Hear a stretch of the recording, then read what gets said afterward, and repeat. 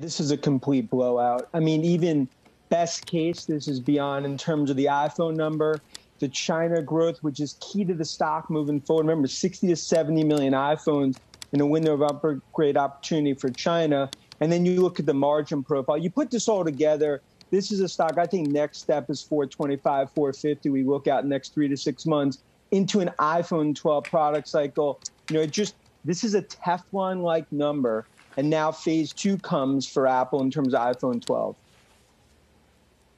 How about the 4-for-1 stock split, Mike Santoli? Sort of old school. A little bit old school. Now, remember, Apple did a 7-for-1 several years ago, which many people thought it was because they wanted to kind of wipe away the memory of the all-time peak before that when Steve Jobs was still there. I do think one bit of context is interesting about Apple's decision to do this at a time when Amazon and Alphabet are happy to have 4-digit share prices, is that Apple's in the Dow. Dow is a price-weighted index. Apple's about $100 more expensive than the next highest priced stock in the Dow. I don't know if that has anything to do with why they would want to necessarily not get out of whack with the other 29 stocks in the Dow, or it could be the fact that all these brokers offering fractional shares of ownership in any stock meant that they felt like they might as well just do it themselves as opposed to have people going to Fidelity Brokerage and buying a sliver of a share of Apple.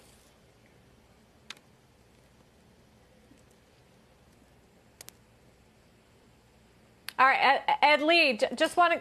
Oh, John Fort. Sorry, we're going to go to John Fort now, who's got a little more color, John, into these Apple numbers, which do appear pretty strong. What stands out to you? They are extraordinarily strong, Sarah, and I would say for this reason. First of all, iPhone grew. Not a lot of people saw that coming, though I did kind of hint that that might happen, something like the iPhone number being stronger based on the read-through from Qualcomm, but particularly on Mac and iPad, guys. This is like a holiday season number. This is a calendar Q4 number that Apple is turning in right now. So it'll be interesting to hear what Tim Cook has to say about that and how much of that is a pull forward of demand based on people needing devices at home to work from home, to school from home, versus how much of that is just a rethinking of how many devices people need in the home. Josh and I were talking about this earlier. In the past, schools had been on a model of fractional usage. You had computer labs or at least iPad carts where each device was getting used by multiple kids. In this era, you're going to have less and less of that. You're going to have fewer kids in school. Those kids are going to need a device either sent to them from the school to use on their own, or they're going to go out and get their own. And so that's a potential lift. Well, not just a potential lift. It's an actual lift we're seeing in these numbers for companies like Apple. Yeah, big.